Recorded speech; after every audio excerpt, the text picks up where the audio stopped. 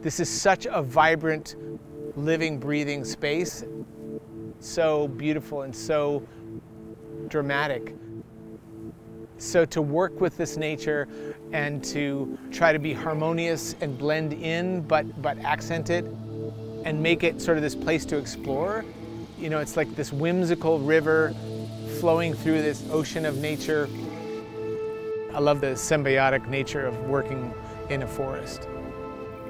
It's like a fairy tale in here, and to sort of create something that feels like a fairy tale is really, really fun, really satisfying. My name is Patrick Shearn. I'm an artist and creative director at Poetic Kinetics Studio in Los Angeles, California.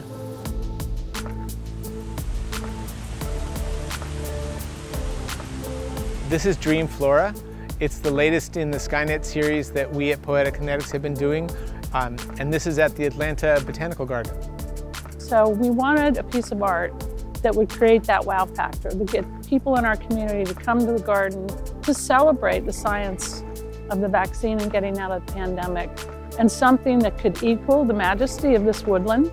And when we discovered Patrick's work, we just knew right then and there that was a match, that we had to do this.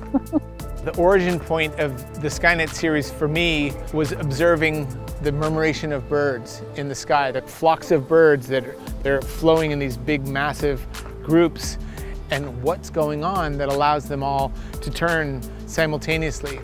And there's this sense of wonder, this sense of magic, of something really large, natural forces that we're not just aware of in our natural state. And I really wanted to recreate that sense of awe. So what we're really doing here is revealing and playing with what the wind is really doing.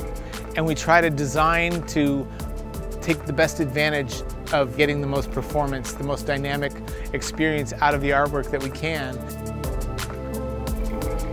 So there's so many sections and it changes by day, by wind, and by lights. So I would say it's virtually impossible to pick your favorite. This is not an exhibition you come and see for half an hour. You really want to come and spend time with it, and I love that about it. It's great. And this particular one is really interesting because we're constrained, and so there's intimate moments where you're right in with it and you can see it, and we don't want it to get away and get into trees. And then there's other places where we open up into these giant, massive trees with these open, sort of open meadows, and are able to play with some much more dramatic motion through the air and to see what happens when the wind lifts this big surface up. This has been a true partnership. Poetic Kinetics just delivers at a level of professionalism and artistic design. Poetic Kinetics just rocks. It's been great. To work at this scale, it's really satisfying in a very unique way.